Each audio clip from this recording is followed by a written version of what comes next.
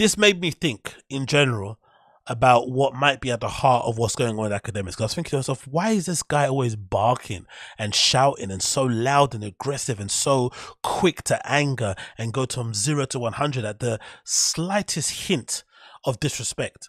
And it made me think, this might be all because of what happened when Joe Budden had his little passa with the Migos, RIP to Takeoff, during that time, I think at the BET Awards, right? That famous video, I'm sure most of you are aware, where he says, yeah, okay, let's done then, and like, yeah, let's go, and they all stand up in unison and start unbuckling their blouses and whatnot, and then Akademiks is there like terrified, like, you know, fiddling around with a microphone and looking really scary. Then there's another occasion, a public one, where he is, or maybe there's three. Then the other one I'm thinking of is when Vic Mensa finally goes to do the show. I think it's called Everyday Struggle with Joe Budden. I think that's Everyday Struggle.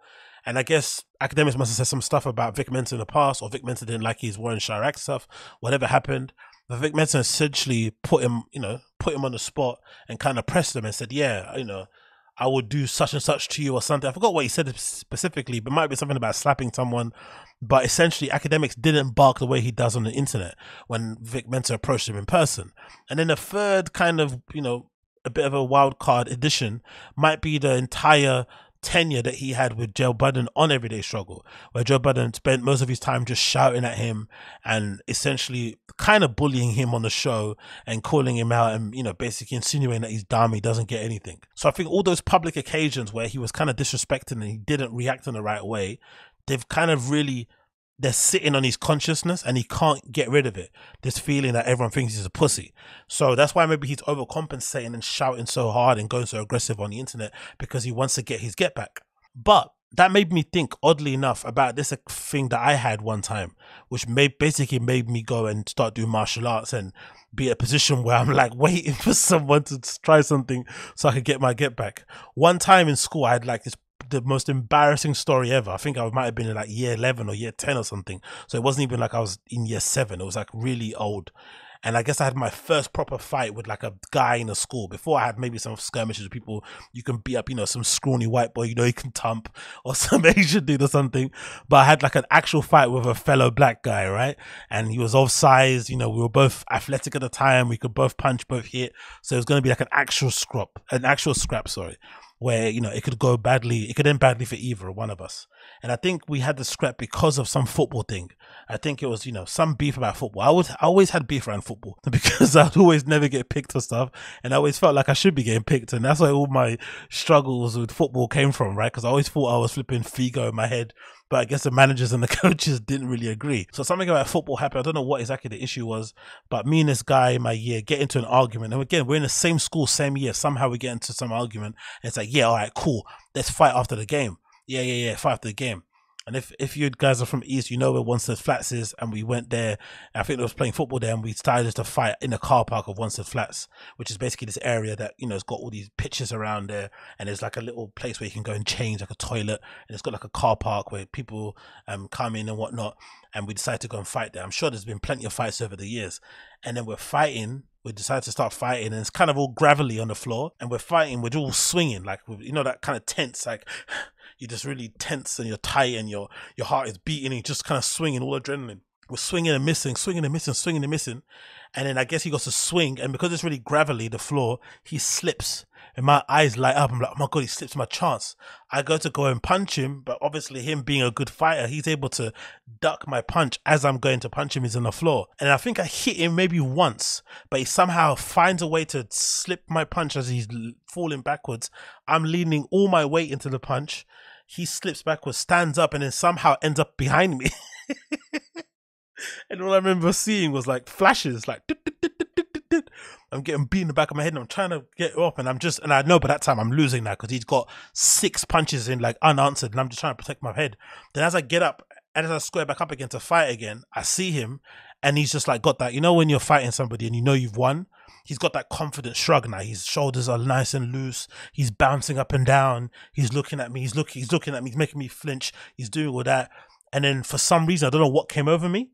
I just ran. I just started running. I just started running, and I remember hearing my friends, Agostino, where you going? Where you going? Come on, come on. And the guy starts running, and more embarrassing, he runs after me for a little bit, and I'm running for my life now because now he's running after me. But then he just stops, and it's like, yeah, he's got that licking. And then this must have happened like on like a Tuesday, and in school the next day on a Wednesday. So embarrassing going to school the next day. Everyone's looking at you like you're a pussy.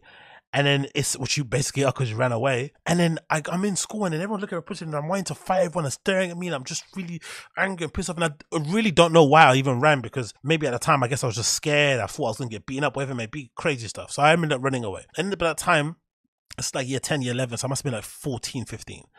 And it was really embarrassing. I kind of hated it, and it kind of made school a bit tough that year, right? But I remember that sitting with me for a long time. Like, it sat with me for years, to the point where I was doing a bit of Muay Thai. Obviously I did a bit of judo for a little bit. I did fencing. I did loads of combat type sport things just to put me in a position where I felt like, okay, if this ever transpired again, I'm going to go to 100. And even to this day, I'm a really well-mannered, chill type of dude. I don't really, I'm not quick to anger in any type of way, but I have been known to get into crazy scuffles and arguments in the weirdest places, like, in the flipping queue, in flipping Tesco Express.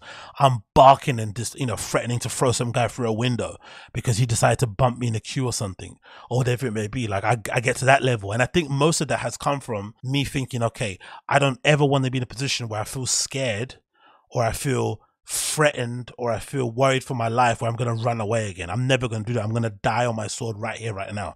I'm going to die over this flipping Tesco Express queue, and your mom's going to cry, my mom's going to cry. It's going to be a situation. And I think that's what's going on with Akademiks. I think it's the same thing. I think since that Migos thing, since the whole Vic Mensa thing, he just hasn't been able to sleep well at night since those occasions. And he knows how people look at him, especially with him being a fat, and him being opinionated, so a chat nigga, and being kind of lame and whatever it may be. There's all these little hurdles he has to jump over. And then he's got that other thing as well, the kind of, people looking at him like he's a pussy. So he kind of wants to try to reclaim it and kind of remind people that he's not.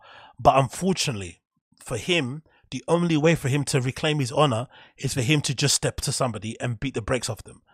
Any skirmish he gets into, he has to get to a point where he decides, okay, I'm going to jump in my flipping Lamborghini Urus, and I'm going to drive to you, and I'm going to beat the brakes off of you. That's what he has to do, and hopefully film it so people see evidence of it. That's what you have to do. There's no other way to get it back, because at this point, he's just barking into his camera on live stream, and it looks extra lame because you're really aggressive on the camera, but no one's ever seen you this aggressive in person. We've seen you on 2 occasions where you were pressed and you're put in a position where you had to kind of maybe show your toughness, and you didn't show it. So now barking in camera and kind of arguing with gay guys, arguing with fashion dudes and actors, arguing with women, it just looks weird.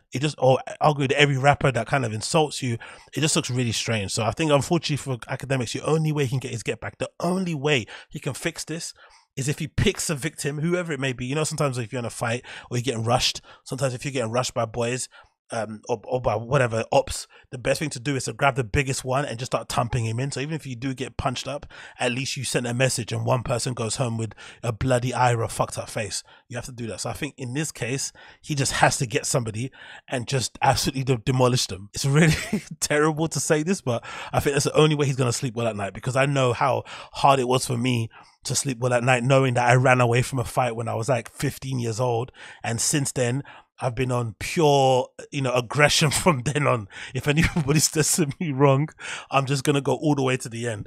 And I think kind of Akademiks needs to realize that that's what he needs to do going forward. But, maybe he'll realize it, maybe he won't.